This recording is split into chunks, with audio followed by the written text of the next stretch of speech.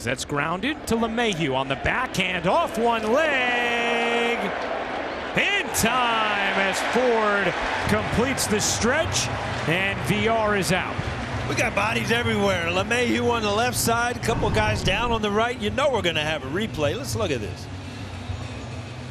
I'm going to give him an out call right out of the get-go. I think you're on the money there, Paul. Airborne, stretch, foot on the bag, right? Yep, and I think that's one of those scenarios where a VR runs through the bag instead of diving.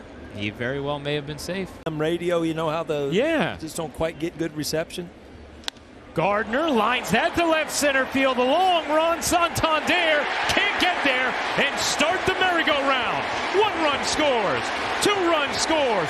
Torres is in. It's a bases clearing triple for Brett Gardner, and the Yankees take a 3-0 lead. That one skips away. Valera's going for third. He's safe, and that ball's into left field. Valera will score. LeMahieu is going to hang on at third. The Yankees increase the lead to 4-0. With a walk-off home run, the only one they've had this year, and he'll chop that one. Pitcher's got to cover. Mantiply gets there, finds the ball from Ford, and gets the out and RBI. Hey guys, I mean, you know, you talked about Alberto, and Yar's having a nice year. Mancini, who steps to the plate. That one going deep to right field on his way back, and goodbye, home run.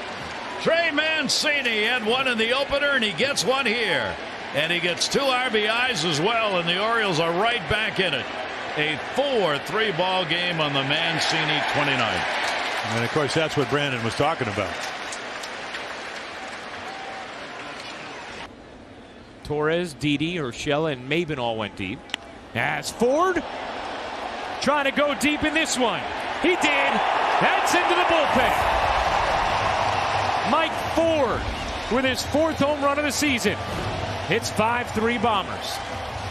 Well, you kind of root for him. You see what he's done in the minor leagues. You just hope that he gets an opportunity here at the major leagues to show that he can hit. And you can just see his swing, really not a lot.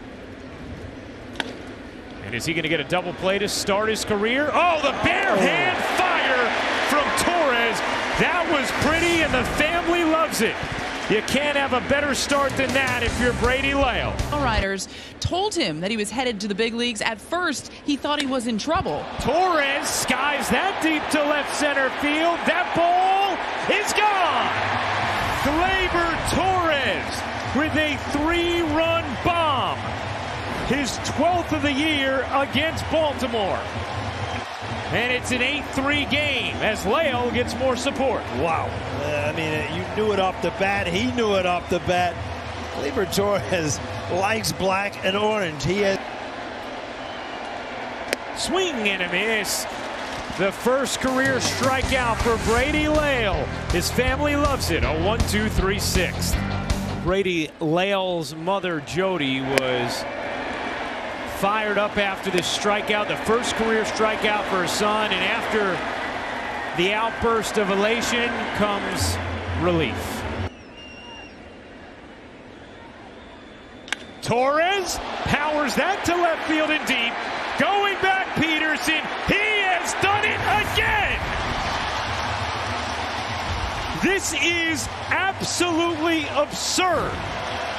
Gleyber, the Oriole killer. His 13th of the year against Baltimore, and I can only imagine what Gary Thorne is saying. I'm going to go tell Gary Thorne I've had enough too. I am. You get the misplay at second. 1-0 delivery on the way. Whoa. Way back, and goodbye, home run. And the Orioles get 3 on an Alberto homer to make it an 11-6 ball game, and the barrage of RBIs off homers continues here at Yankee Stadium. Well, we know the drill. I mean, you pitch in the middle of the plate with this baseball this year. They are waiting on deck. 1 out. And that's going to be a base hit into right field by Ruiz. It'll score Peterson. It'll score Alberto. 2 runs in, and the Orioles are still in it. The 1-0. Fly ball in the air to left center. Maben is there. Ball game. The Yankees win it 11-8, and they sweep this doubleheader with the Orioles.